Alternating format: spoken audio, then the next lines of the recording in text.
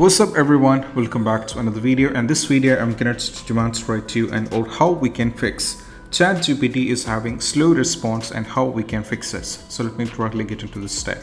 So the first one is all about if you're in the ChatGPT right now and if you're facing any kind of outages right now, all we have to do is just go over here on the three-dot menu or on the profile. I can click on this one and just go for the logout.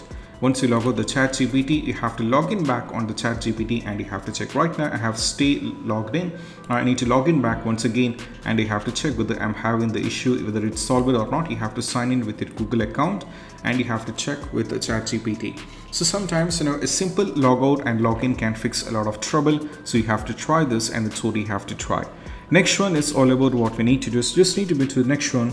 That is all about click on three-dot menu at the top and directly navigate to the settings and navigate to the privacy and security. And right now you'll be having an option called delete browsing data, and you have to set this to all the time. And what when you just select, everything should be selected, and you have to go over here for the, you just need to set here for the cookies and other site. Just uncheck this one and just click for cookies and other site data over here and just go for delete data. Once it's successfully done, you have to check with the ChatGPT whether the issue is solved. Still, if you're having the trouble, we need to move to the next one.